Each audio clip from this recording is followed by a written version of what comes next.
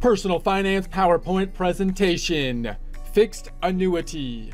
Prepare to get financially fit by practicing personal finance. Most of this information can be found at Investopedia Fixed Annuity, which you can find online. Take a look at the references, resources, continue your research from there. This by Julia Kagan, updated April 25th, 2021. In prior presentations, we've looked at insurance in general, going then to the life insurance. Now we're taking a look at what is a fixed annuity? A fixed annuity is a type of insurance contract that promises to pay the buyer a specific guaranteed interest rate on their contributions to the account. So when we're thinking about annuities in general, we're thinking about, in essence, a series of payments. When we're thinking about investing in an annuity, we're generally thinking we're going to give a lump sum upfront, possibly to an insurance company, to have some form of series of payments at some future point, possibly part of our retirement plan strategy. The fixed annuity is the more kind of conservative type of annuity because you could basically map everything out up front. You might not have as much exposure to basically the gains if you were to tie it to other things like variations in the market, for example, but it gives you that kind of guarantee, or more of a guarantee, in terms of the dependability on how much return you're going to get and how much therefore you might be receiving when you start receiving the annuity payments in the future. So by contrast, a variable annuity pays interest that can fluctuate based on the performance of an investment portfolio chosen by the account's owner, So a variable annuity then is going to be tied to in some way, shape, form to the stock market, which is going to be fluctuating. That's the term variance. So I would always be thinking about an annuity first, thinking about it with kind of like the standard annuity, a fixed annuity, where everything's basically lined up and set up and straightforward for the most part up front as much as it can be, and then take variance from that, looking at different types of annuities such as indexed annuities and variable types of annuities, noting that oftentimes when you're thinking of annuities, you're trying to set up a dependable stream of payments into the future, possibly during retirement, and you want to be measuring out the pros and cons of trying to get exposure to more gains versus the possibility that that could also expose towards less gains or like losses at the same time. And so the fixed annuity is probably like the baseline one that you want to first be thinking about to get a grasp of annuities, and then look at variance from there as necessary. So fixed annuities are often used in retirement planning. How a fixed annuity works: investors can buy a fixed annuity with either a lump sum of money or a series of payments over time. The insurance company in turn guarantees that the account will earn a certain rate of interest. So there's where it's fixed. You got a certain rate of interest which is locked in, which if it's not tied to any other investment and so on, that makes everything a little bit more straightforward up front. This period is known as the accumulation phase. When the annuity owner or annuitant elects to begin receiving regular income from the annuity, the insurance company calculates those payments based on the amount of money in the account, the owner's age, and how long the payments are to continue, and other factors. So in other words, you've got it growing when you're putting the money into the annuity, and then at some future point you're going to be electing to take the money out.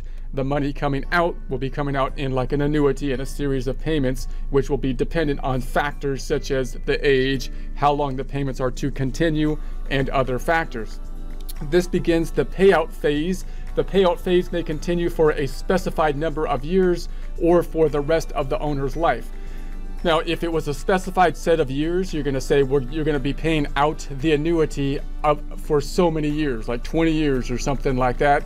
Then it's even more kind of straightforward to do the calculation because you know basically how long the payout is going to be. But oftentimes you're setting up the annuity so that it pays you for your lifetime in retirement, which means once you start having the annuity payments paid out, you don't know when the end date is going to be because you're gonna die. You want it to get the payments until you die at some point. So you might think, well, how does the insurance company figure that?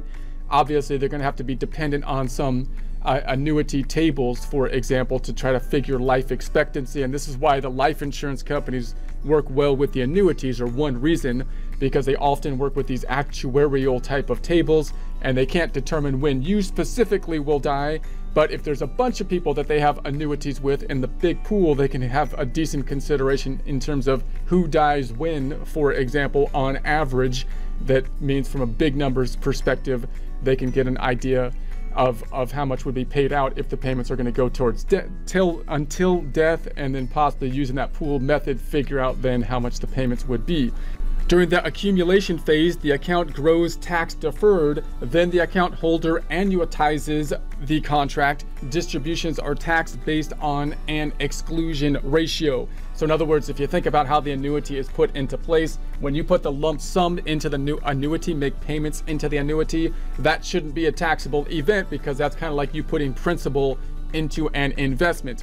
But then hopefully they're going to give you a rate of return, a fixed rate of return if it's a fixed annuity, which if it was outside of the annuity and like a bank account and you were receiving a fixed rate of interest, for example, you would be getting yearly 1099s and having to report that and record income on it. You're not having to do that because it's deferred, tax deferred when it's in the annuity. But then when you start taking the money out, you could have a tax consequence. Now the problem is that you've got some of the money in there that was your money, that was principal, and some of it as being interest. This is different a little bit than like a 401k plan oftentimes, or an IRA, because when you put money into a 401k or an IRA, you usually get a tax benefit up front. So if you put money into the IRA, you get a deduction or something like that. If it's in a 401k, it wasn't included in income. So it's not just the income that was not included or taxed, but it's also the original principal. So that's not the case here, because the original income that you got was your money that you already paid taxed on. It went into the account, so that principal wouldn't be taxable when you take it out, you would think. Just the interest that you got when it grew. So, and then that might be taxable when you pull it out. So this is the ratio of the account holder's premium payment to the accumulated in the account that is based on gains from the interest earned during the accumulation phase. The premiums paid are excluded and the portion attributable to gains is taxed. This is often expressed as a percentage. So this situation applies to non-qualified annuities, which are those not held in an annuity retirement plan. In the case of a qualified annuity, the entire payment would be subject to taxes. And that might be because when you put the money in, if you got the tax benefit of putting the money in up front, then that is another deferred tax in a similar way as if you got like a deduction when you put it into an IRA, I believe. So benefits of a fixed annuity. Owners of fixed annuities can benefit from these contracts in a variety of ways. Predictable investment returns. So this is kind of the point of the fixed item. You might say, well, that sounds kind of bland, kind of boring, but that's kind of the point. It's fixed, and so you don't have that variation in the income. It's not tied to the market, so that you're not going to get the highest return on it generally, but you're looking for something usually here that would be a dependable return. So the rates on fixed annuities are derived from the yield that the life insurance company generates from its investment portfolio, which is invested primarily in high quality corporate and government bonds. The insurance company is then responsible for paying whatever rate has promised in the annuity contract.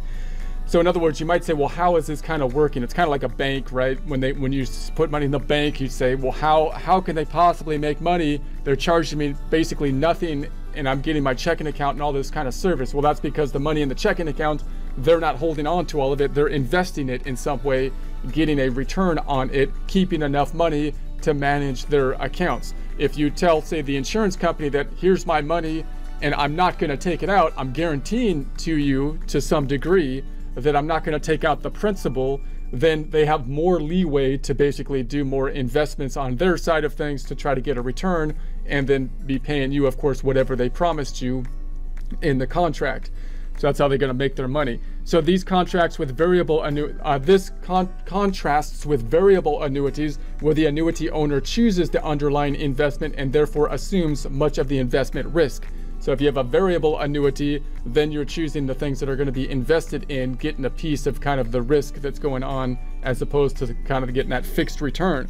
Guaranteed minimum rates. Once the initial guaranteed period in the contract expires, the insurer can adjust the rate based on the stated formula or on the yield it is earning on its investment portfolio. As a measure of protection against declining interest rates, fixed annuity contracts typically include a minimum rate guarantee. So we still have this adjustment that takes place here, but we've got the rate kind of fixed for the time frame, which gives it a little bit more assurance during that period. So once the initial guaranteed period in the contract expires, the insurer can adjust the rate based on a stated formula or on the yield it is earning on its investment portfolio.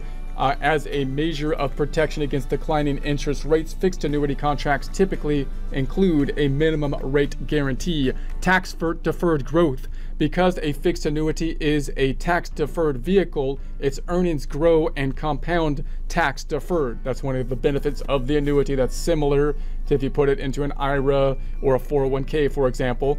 Annuity owners are taxed only when they take money from the account. That's similar to a standard kind of IRA or a traditional IRA. Either through occasional withdrawals or as regular income. So these tax deferral can make a significant difference in how the account builds up over time, particularly for people in higher tax brackets. The same is true of qualified retirement accounts such as IRAs and 401k plans, which also grow tax deferred. So when you're doing tax planning for retirement, you would like to be able to kind of put some of your money in the tax deferred stuff and possibly have some money that you can take out that wouldn't be subject to tax, that you'll be living on, for example, to try to lower your taxes at the point in time that you're retiring and you're living off of this income. Because if you're living off the income of the tax deferred income, then you might be paying some taxes, of course, on the annuity, although possibly not the entire amount that's being paid is taxable, because you have that premium portion that possibly was not a taxable component. If you're taking money out of an IRA or a 401k, then that's all going to be subject to taxation at retirement as well. So you want to be able to kind of plan if you can lower the income or the income subject to taxes at that point, it would be good. So guaranteed income payments. Fixed annuities may be converted into an immediate annuity at any time the owner selects. The annuity will then generate a guaranteed income payment for a specified period of time or for the life of the annuitant. Relative safety of principal. The life insurance company is responsible for the security of the money invested in the annuity and for fulfilling any promises made in the contract. Unlike most bank accounts, annuities are not federally insured. So that's one of the downsides. The federal insurance on the banks is supposed to stop people from doing like a run on the bank. There's not that same kind of, so that means if the bank went out of business, you should be able to get paid by the government, for example. But there's not that same kind of a surety with the insurance companies. You're not really going to think about having a run on the insurance companies generally, because they can't just pull the money out of the bank account like they can with the bank. So maybe it's thought that there wasn't as much of a need, but the insurance company is doing the same kind of things that banks are doing, and that they're taking the money, which is kind of more guaranteed to the insurance company. So it's not like it's just in a checking account that you can go ask for it back at any time generally, but then they're taking that and investing it, obviously, and trying to figure out how much money they're going to have to return. If the stock market completely just crashed and the insurance company made poor investments and whatnot, could they go bankrupt and stuff like that? Possibly. It's like, you know, not likely, but possibly. And you wouldn't have that same kind of insurance you do that you have at the bank account. So for that reason, buyers should only consider doing business with life insurance companies that earn high grades for financial strength and from major dependent rating agencies. Criticisms of fixed annuities. I don't like that shirt they wear. Any case, annuities, whether fixed or a variable, are relatively illiquid. In other words, not liquid. In other words, if you put money into other kinds of investments, you can typically get to the principal a little bit more easily. For example, fixed annuities typically allow for one withdrawal per year up to 10% of the account value. This makes them inappropriate for money that an investor might need for a sudden financial emergency. So in other words, if you were to put your money into like the stock market, for example, just in like stocks and bonds, then you could pull the money out fairly quickly if you wanted to get access to the principal. The whole point of the annuity is that you're putting money into an annuity, given a guarantee in essence to the insurance company, at least to some degree, that you're not going to be pulling the money out, which allows them to invest it and give you this kind of annuity payment. So it's not something that you could, if there's an emergency, just jump into and take your money back out. During the annuity surrender period, which can run for as long as 15 years from the start of the contract, withdrawals of more than 10% are subject to a surrender charge imposed by the insurer. Annuity owners who are under age 59 and a half may also have to pay a 10% tax penalty in addition to regular income taxes. So the fact that the annuities grow on a tax-deferred basis means that there's a cost to that. You're putting them under the umbrella, and the IRS is saying, I'm giving you that because we don't want you to pull the money out until retirement. So if you pull the money out, then you get a tax penalty possibly, and might have to pay taxes on it. Finally, annuities often carry high fees compared to other types of investments. So if you were to just put the money into just an index fund, using E-Trade or something like that, or Vanguard or something, then it's usually a relatively low costs for that, whereas the annuities are higher. Anyone interested in annuities should make sure they understand all of the fees involved before they commit. It also pays to shop around because fees and other terms can vary widely from one insurer to the next.